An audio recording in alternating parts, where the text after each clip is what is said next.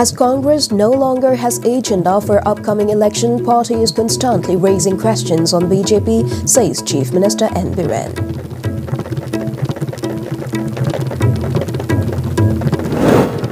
Postal ballot voting for senior citizens of 80 years of age and above, person with disabilities, begin.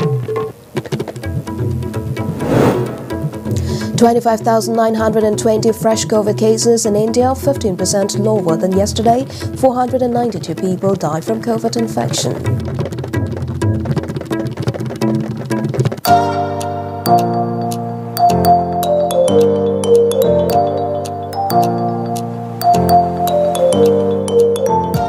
COVID-19 naging akthoknaba miyamna sapona toina khut hambiu. To protect from COVID-19, wash your hands with soap frequently. Mask ningthina niyom chumna upiu. Whenever you go out of your house, wear mask properly. Amadi mi amaga gi marakta feet taruk lapna phambiu. Always keep 6 feet distance from other people. Hello and welcome to Istv English News at 4. Chief Minister N. Biren stated that as Congress no longer has agenda for the ensuing 2022 election, the party is going after BJP, asking about its achievement, and further said it is time to remove Congress completely from the state. He was speaking at the flag hosting ceremony of BJP candidate of Sugnu Assembly constituency M. Binod at Kakchingkuno Hicham Angom Lekai. Minister of State Social Justice Pratima Bhaumik, MP Lesembasana Chauba and other prominent members of the party too attended the function. The Chief Minister further said rather than raising doubt on BJP government, Congress should deliberate on report card released by the government. All the people have now realized the transformation the state had witnessed in the last 5 years under the BJP government. Don't ask question to the BJP. What we deliver, according to already report card we have published and we have distributed to the state. What are you talking about? Mother Yami, but Taba, Mother Yami, Poto, the Togena, with the law, and Chief Minister with the topic, Emily with the topic. I'm not going to go. Congress, the Prajamia, of will say, Papa Senator Vido, I Hinaka Saka the Buni. One Sarah didn't go even my Bedoy, Hinaka Kanga the Buni. A Papa Shin Tapokin my Bedoy, Hinaka Kanga the Buni. Car Tongoin, my Bedoy, Hinaka Kanga the Bedo. Moine Hinaka have a quite a cycle charge the Pirum the Rato. Plan question of one more. Hinaka have Pirumbra. I quite is it Pirumbra. Lupia Lance is it Pirumbra. She might in the Lobby away. MP Lesembasana Chauba said, voting for Congress, whose government is known for causing unrest and violence, and NPP, which is led by the former DGP Y. Joykumar, is akin to ruining the state. As such, people should think thoroughly before voting for such parties. As part of the Election Commission of India's commitment to make elections more inclusive, accessible and voter-friendly for absentee voters, including PWDs and senior citizens of 80 years and above, postal ballot facility for absentee voters has begun today in 6 constituencies of Bishnupur district. The postal ballot service will be carried out for 4 days, and the district election office has notified that 656 senior citizens absentee voters and 170 absentee voters who are PWDs in Bishnupur district approved by the concerned ROs will be given the opportunity to cast their votes through postal ballot. The district election office also informed that the office did not receive any application from COVID patients for opting postal ballot facility. If any of the absentee voters missed their chances to franchise their votes, they can cast their votes on February 23. Polling officer, micro-observer, videographer and security personnel were part of the polling team that carried out the service in Nambol, Oinam, Bishnupur, Moirang, Thanga and Kumbi Assembly constituencies. Speaking on the occasion, RO of Nambol Block, Kumukcham Renuka said, the first phase of postal ballot service for senior citizens and persons with disabilities activities commenced today in Oinam Assembly constituency. Postal ballot will be collected for 9 voters in the first phase for Oinam constituency today, she said. Kendra khuding makta 12D apply to birakpa accept to biba kangbu singi accessible election gi pandam si thungna bai damakta mogi mai mem da changaga voting rights se exercise to honbani. With 25,920 people testing positive for coronavirus infection in a day, India's tally of COVID-19 cases rose to 4,27,80,235, while the active cases dipped below 3 lakh after 43 days, according to the Health Ministry data updated on Friday. The death toll climbed to 5,10,905 with 492 fresh fatalities, the data updated at 8 a.m. stated. The daily COVID-19 cases were recorded less than 1 lakh for 12 consecutive days. The active cases further declined to 2,92,092, comprising 0.68% of the total infections, while the national COVID-19 recovery rate has further improved to 98.12%, the ministry said. A reduction of 40,826 cases has been recorded in the active COVID-19 caseload in a span of 24 hours. India's COVID-19 tally had crossed the 20 lakh mark on 7th August 2020, 30 lakh on 23rd August, 40 lakh on 5th September and 50 lakh on 16th September. It went past 60 lakh on 28th September, 70 lakh on 11th October, crossed 80 lakh on 29 October, 90 lakh on 20th November and surpassed the 1 crore mark on 19th December. India crossed the grim milestone of 2 crore on 4th May and 3 crore on 23rd June. Congress leader Rahul Gandhi will reportedly visit Manipur on February 21. The Congress leader will be taking part in election campaign. In a video message shared by MPCC, Rahul Gandhi said he was excited to come to Manipur, and he also said he was looking forward to meeting all friends from both Hill and Valley, and Congress party is committed to holistic development of Manipur. Congress will return to power in the state, and the party will build a new vibrant Manipur that is going to show India the way forward. To come to Manipur, you're an inspiration for me, for the Congress party and for the entire country, because you show us the way forward. You show us how to live with nature, you show us compassion, you show us gentleness, you show us dignity. I'm looking forward to meeting all my friends from the valleys, from the tribes. The Congress party is committed to the holistic development of Manipur. Together we are going to build a new, vibrant Manipur that is going to show India the way forward. A peace rally was organized by NPP Tamai Assembly constituency at Tamai headquarters. Under the banner of "We Want Free and Fair Election," more than 1,000 participated in the rally from surrounding villages too. Expressing strong resentment over all forms of hindrances the denizens of the constituency had faced during previous elections, the peace rally called for peaceful and free and fair conduct of elections in the ensuing 12th Manipur Legislative Assembly election. Romi Meitei's feature film Ekhoigi Yum has been selected for the 22nd Geo Mumbai Academy of Moving Image Mami Mumbai Film Festival.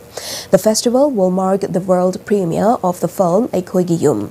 The film depicts the story of the impact of globalization on a small remote village, which causes the residents to move away in an attempt to make a livelihood.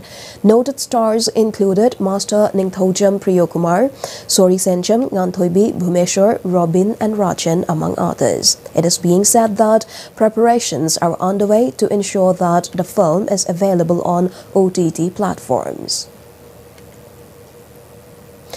Flag hosting ceremony of Wangkhem Assembly constituency Janata Dal United candidate Kangabom Jadumani was held at his residence located at Charangpat Mamang Lekai in the presence of Janata Dal United National General Secretary Afaq Ahmed Khan today. Addressing the public gathering at Charangpat High School ground after the flag hosting program, National General Secretary Afaq Ahmed Khan stated that JDU has been in power for 17 years in Bihar. He said that the party is growing in strength in the country and has many MLAs from Nagaland and Arunachal Pradesh, and affirmed that even in Manipur, some MLA will be elected. He further said that it will be impossible to form a new government in Manipur without JDU. ताकत को देख करके, आपके विश्वास को देख करके, आपके अफेक्शन को देख करके, आपके कॉन्फिडेंस को देख करके मैं ये कह सकता हूं कि आने वाले दिनों में जो मणिपुर की गवर्नमेंट बनेगी वो जेडीयू के बिना बनने वाली नहीं है. Speaking on the occasion, candidate Jadumani stated that Wangkhem Assembly constituency is lacking behind in every field. He challenged that if he wins the election, within a single term, he will take up more developmental activities which has been taken up over the last 40 years. The Manipur Conference of Seventh-day Adventist Christian Church has appealed to the Election Commission of India (ECI) to reschedule the date of a second phase poll of the 12th Manipur Legislative Assembly election, which falls on March 5, Saturday, being a day of worship and rest. In a press release, the Manipur Conference of Seventh-day Adventist Christian Church said that the Seventh-day Sabbath is strictly observed by the SDA Christian Church and many other churches who share the same faith of keeping Sabbath. Also, the Manipur Conference of Seventh-day Adventist submitted an urgent representation to the Chief Election Commissioner to take up prompt consideration and to defer the date of the second phase poll to another day. Manipur Conference of Seventh-day Adventist Christian Church has urged to the Election Commission of India to reschedule the date of second phase poll of the 12th State Assembly election, which falls on March 5, Saturday, being a day of worship and rest. Maram Battalion under the aegis of Jwalamukhi Sector and IGAR East has organized a late Lieutenant Colonel Robert T.A. Memorial Football Tournament under ARCAP in Maram. The tournament began on February 17 and is set to conclude on February 21. The tournament was declared open by Commandant of Maram Battalions on Thursday morning before the inaugural match between Kakadui King versus Mathak Sagai. Total 16 teams are participating in the said tournament. The finals will reportedly be organized on 21st February 2022 and will be attended by P. Chingpai Genevieve, wife of late Lieutenant Colonel Robert T.A. and Brigadier P.S. Arora, Commander Jwalamukhi Sector as guest of honor and chief guest respectively. Late Lieutenant Colonel Robert Cuba, who laid down his life in an avalanche in North Sikkim Sector on 14th May 2020, was the first Army officer from Maram Naga community. He joined Indian Army in 2004 through Technical Entry Scheme TES and passed out from Indian Military Academy Dehradun. With the tournament, Assam Rifles aimed at promoting sports amongst the community, which will benefit the people of the community. None Battalion of Assam Rifles under the aegis of Headquarters 22 Sector Assam Rifles and Inspector General Assam Rifles East constructed 2 toilet blocks along with a syntax tank of 1,000 litres at Little Kids Preschool, Nungba Partu Village, None District. The school headmaster had earlier approached and requested to the unit for construction of toilet block with water supply at Little Kids Preschool, Nungba Partu Village because there was no permanent toilet facility available in the school premises. Istv News appeals to the public to wear face masks, follow social distancing norms and wash hands frequently as advised by the experts to protect from COVID-19. Istv News also urges the public to get vaccinated in order to protect oneself and others from COVID-19. Now the national and international news. A special court designated for the speedy trial of the 2008 Ahmedabad serial bomb blast case sentenced 38 of the 49 convicts to death under provisions of the Unlawful Activities Prevention Act UAPA and Section 302 of the Indian Penal Code. The 11 others were sentenced to life in jail till death. Pronouncing the judgment, Special Judge A.R. Patel awarded a compensation of 1 lakh rupees to those who had died in the blast. He also awarded a compensation of 50,000 rupees for victims with serious injuries and 25,000 rupees for those with minor ones. Usman Agarbatiwala, the only one convicted under the Arms Act and among those sentenced to death, has been additionally awarded a year of imprisonment for conviction under the Arms Act. The special judge had declared 49 of the total 78 accused as guilty under various offences of the Indian Penal Code, including for murder, sedition and waging war against the state, as well as under offences of the UAPA Explosive Substances Act. As many as 22 bombs went off in Ahmedabad on July 26, 2008 at various spots, including the state government-run civil hospital, Ahmedabad Municipal Corporation-run LG Hospital, on buses, parked bicycles in cars and other places, killing 56 persons and leaving around 200 injured. Of the 24 bombs, 1 each at Kalol and Naroda did not go off.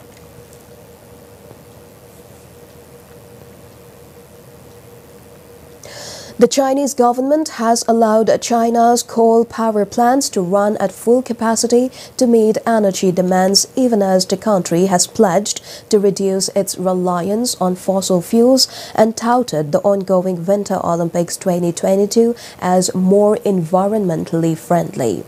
China's state-run news agency reported that coal supply will be increased and coal-fired power plants will be supported in running at full capacity and generating more electricity so as to meet the electricity needs for production and residential consumption.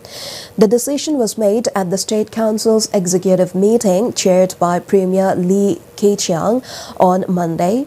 Last week, the National Development and Reform Commission and the National Energy Administration asked coal producers to ensure a steady supply of coal and warned them of further investigation and accountability measures. Before we conclude the headlines once again.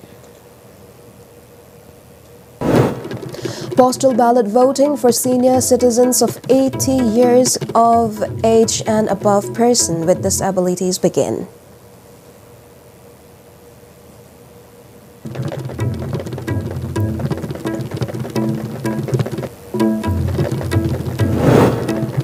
$25,920 fresh COVID cases in India, 15% lower than yesterday. 492 people died from COVID infection.